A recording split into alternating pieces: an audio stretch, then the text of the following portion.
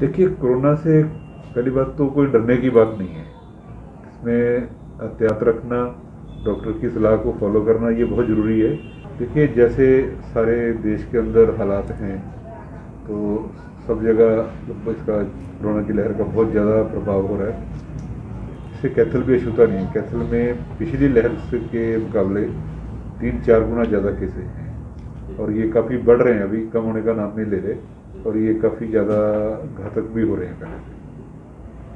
Sir, corona में कैसे खाने पीने का कैसे ध्यान रखें, जो दिनचर्या है कैसे वो करें इससे बचने के लिए? देखिए, अगर आपको ज़रूरत नहीं है बाहर निकलने की तो अच्छा रहेगा आप घर में रहें।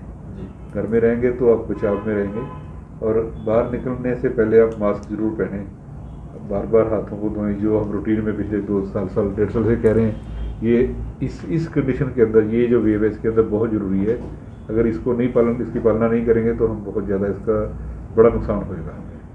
खाने के लिए हमें हमेशा हेल्दी फूड जो है वो ताज़े फल, हरी सब्जियाँ, ताज़ी सब्जियाँ और जो दूध दही जो हमारा देसी खाना है, काढ़ा वगैरह है जो इम्यूनिटी को बूस्ट करते हैं, तो ये इसका खान पान रखें। बाज़ार का या जो जंक फूड है उसका सेवन ना करें। क्राउडेड जगह पे खाना मत खाएं, जहाँ पे भीड़ भाड़ ज़्यादा होती है, रेस्टोरेंट वगैरह होते हैं, वहाँ पे खाना खाने से हमेशा बचें। भीड़ भाड़ में बिल्कुल ना जाएं तो ज़्यादा अच्छा रहेगा। जो पेशेंट पॉजिटिव आ चुके हैं सर, वो ठीक होने तक कैसे दिनचर्या बना के रखें? देखिए, कोरोना से पहली बात तो कोई डरने की बात नहीं है। इसमें एहतियात रखना, डॉक्टर की सलाह को फॉलो करना ये बहुत ज़रूरी है और अफवाहों से बचना।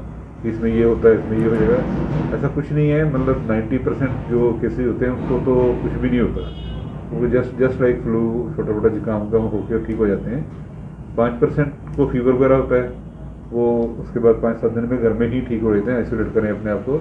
अगर आपको कोरोना के लक्षण हैं तो अपने आप को पहले तो ये काम करेंगे, आइसोलेट कर लें और उसके बाद अपने नज़दीकी हॉस्पिटल में जाके या फिर सरकारी अस्पताल में बिल्कुल निःशुल्क है तो वहाँ जाके अपना कोरोना टेस्ट करें। पॉजिटिव आने के बाद अपने आप को गवर्नमेंट की गाइडलाइन के अकॉर्डिंग 15 दिन तक आइसोलेट करें, घर वालों से दूर रहें, तो हर उसको फॉलो करें।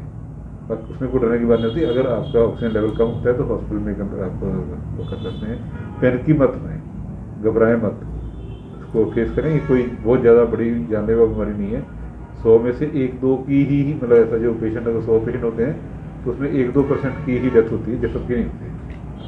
सर, अब सरकार ने जो वैक्सीन है वो 18 साल से ऊपर के लिए लगाने के लिए शुरू कर दी है और जो रजिस्ट्रेशन आज से स्टार्ट हो गए हैं, तो क्या मैसेज देना चाहोगे? देखिए, वैक्सीन एक बहुत ज़रूरी है।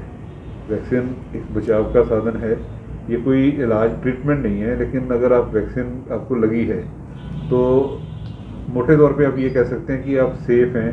अगर सपोज करो आपको कोरोना हो भी जाता है तो उसमें डेथ होने के चांसेस 1 लाख मरीजों के अंदर 1 के होते हैं। इसमें बहुत ज़्यादा बचाव से हो जाता है। अगर जैसे जैसे वैक्सीन को टाइम होता जाएगा आपकी प्रोटेक्शन बढ़ती जाएगी, तो वैक्सीन जितनी जल्दी हो सके उतनी जल्दी लगवा लेनी चाहिए। और सारी वैक्सीन सेफ़ हैं। हमारे देश में लोगों ने बहुत सारी अफवाहें फैलाई हैं, इसको इनकी तरफ मत ध्यान दें। जो साइंटिस्ट कह रहे हैं, बड़े बड़े डॉक्टर कह रहे हैं, उनकी सलाह मानें और उसकी पालना करें।